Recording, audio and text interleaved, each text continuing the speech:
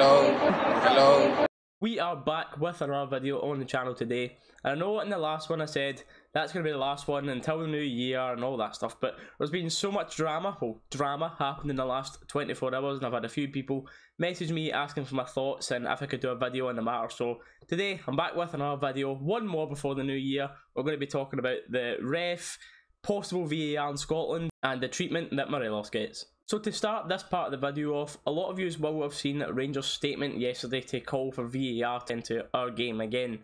Now, of course, this sparked a lot of opinions and debates. I put a poll on my Twitter which the results were this way, so it is extremely close for people wanting it or thinking it's just the referees that need educated better referees, however you want to word that. But there was a number of reasons yesterday of honest mistakes against Rangers, and Rangers in their statement not only talked about the Oldfirm just past there, but also the cup final and previous incidents as well.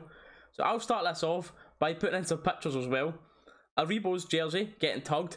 Katic's, fair enough, probably was a penalty, clear tug, but look at this picture of Aribo getting tugged down. Nothing mentioned about that. Here's a picture of Ryan Christie grabbing Alfredo's balls. Not much said about that, not a yellow card, you would think so, I know. Another one, this one was so obvious that it was a penalty as well. Julian literally dragging Morelos back, he's just that strong, they never fell over. In fact, it's any other player they're falling over and it's a guaranteed penalty, but look how clear that one is. You've got this one, which was a foul against Rangers, against Goulton, where you can see Christie lunging in 2 feet, studs up off the ground to clear a ball, and it was a foul against Rangers somehow. Julian should have been off. Again, somehow, remarkably, it almost was like, maybe not as bad when a couple of seasons ago when Darren McGregor literally flying DDT'd Morelos, grabbed him around the neck and the foul went against Morelos, but this one maybe wasn't quite as bad as that. But Morelos through on goal, Julian takes him out from behind, tango with the legs, which you can see on screen now, and that get given as a foul against Morelos. Another one that Julian should have been carded at least for, because Morelos was carded for something very similar, coming into the back of Brown just after he played the ball, which Julian, you can see on screen now, the ball's not near him, just goes up to Morelos, shoves him in the back, the exact same thing that Morelos got booked for doing it to Brown. The left back should have had a second yellow for this. So clear on the counter-attack, dragged back by the arm, and one of the most confusing ones out the lot of them was McGregor coming in, catching Ryan Jack in the shin after Jack wins the ball, and again, that was in like the 92nd minute or something. The ref just wanted to give Celtic one more chance. So another interesting talking point that has just come up and starting to rise this morning, no idea how people never noticed this at the time, but it's starting to rise now. Scott Brown seems to have been booked twice in the game and not sent off. Of course he got booked first in the first half for his tackle, but then he also seems to get booked during the penalty incident, where of course Katic gets booked, but Clancy takes his hand down and then puts it back up towards Brown. But then on the TV and all that sort of stuff, it only came up saying Katic got booked, but it's so visibly obvious, I'll show you the pictures now, that Clancy raised his second yellow card and gave it to Brown.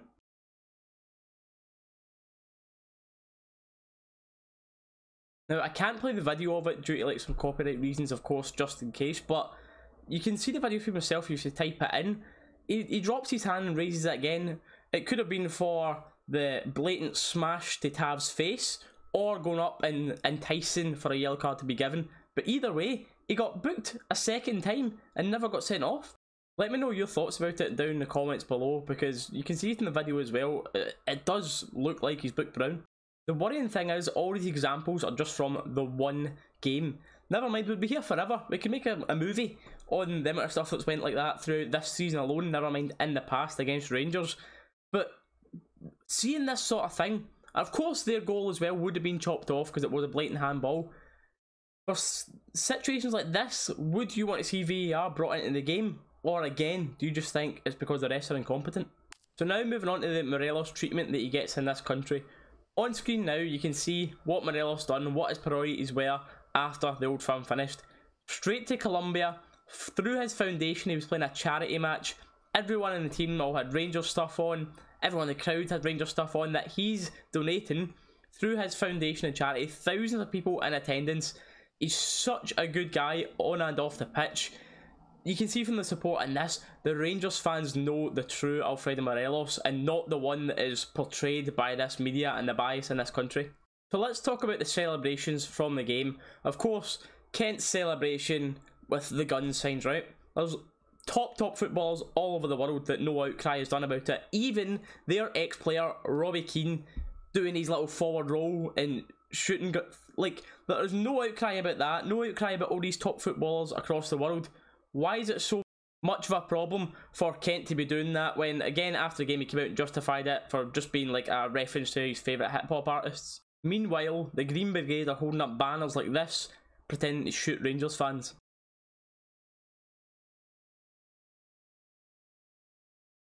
Now moving on to the ridiculous way that the Morelos throat-cutting gesture has been portrayed. Of course he didn't mean it in any bad way towards people in the crowd and all that stuff. He's not that type of guy.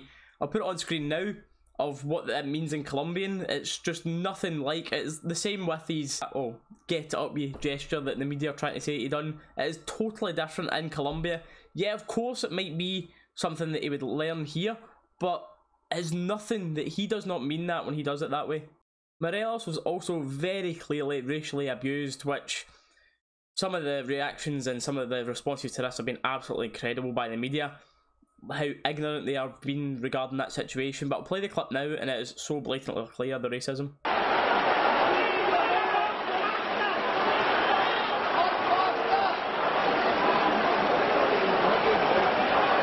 Celtic being Celtic came out with the usual deflection tactic to try and avoid that sort of thing being linked with them in any way, rather than dealing with the issue as it should be done. As you can see on screen now, a Celtic spokesperson saying things like this.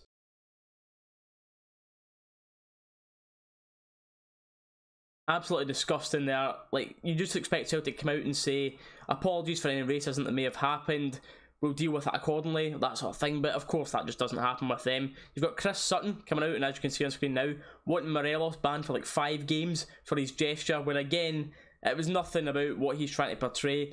And then there's people everywhere in different countries that he's never mentioned this, that are all trying to encourage players to walk off for racism. Chris has said nothing about that, just so fueled and blinded by his hatred and jealousy over Rangers that he can only see one side of the story. So while Alfredo Morelos was in Colombia playing a charity match, there was still papers in our country writing headlines like this. Words by Tom Lucas, a Celtic sports psychologist, with almost blatant racism that you can see from his words in this.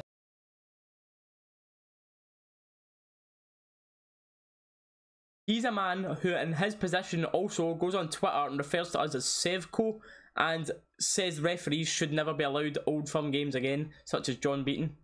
And people still sometimes wonder why Alfredo celebrates like this on the pitch. I mean, you can't blame him. If he was Scottish, if he played for Celtic, there would be statues built of him, as people have said in the past. You really would. It's just because of who he is and a Rangers player.